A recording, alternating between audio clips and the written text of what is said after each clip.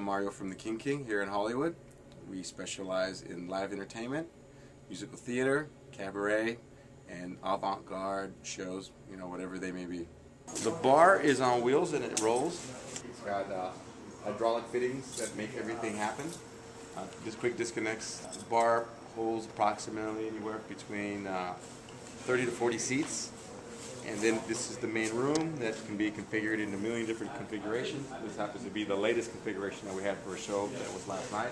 That's a T configuration, which is 2 risers that are coming out with the thrust stage. We do have 4 or 5 other seating arrangements. For most shows, we have anywhere between 120 to 180 seats, and the occupancy for most of the shows is somewhere right around 200 or a little over 200. We usually do musical theater. We don't do traditional theater here because of the sound system. We have a pretty massive sound system. A Spirit 8 soundboard, 24 channel.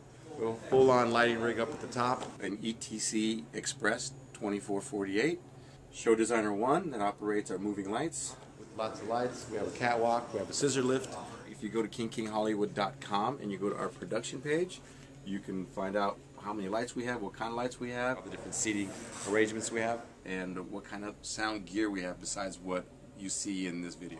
All those things are what allow us to be able to do so many shows here and turn over the shows from one week to the next, you know, have a completely fresh shows every week. That is what we do here. This is the room that's adjacent to the stage. It's our little green room in here. Piano, mirrors, and then there's the stage right there. There's your entrance to the stage.